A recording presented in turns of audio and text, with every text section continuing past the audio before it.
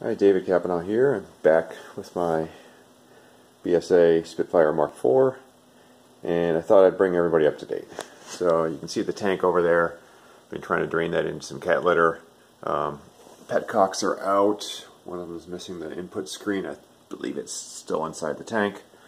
What else? Yeah, the carburetors are, sitting there still. There's the fuel line.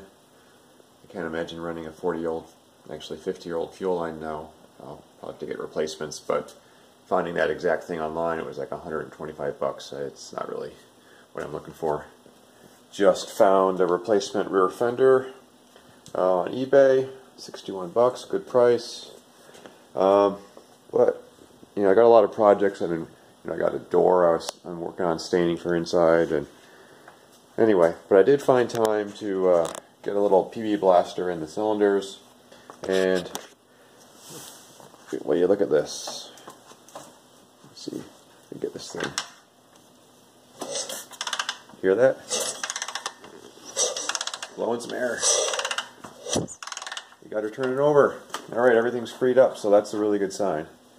I still don't trust 40 years of sitting, so I'm not going to try to get this thing started. I really want to get into it.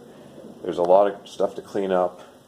I'm going to rebuild the carburetors. I don't think the engine needs a rebuild. I don't know if you can hear that. We got thunderstorms outside. That's pretty loud here. Anyhow, alright.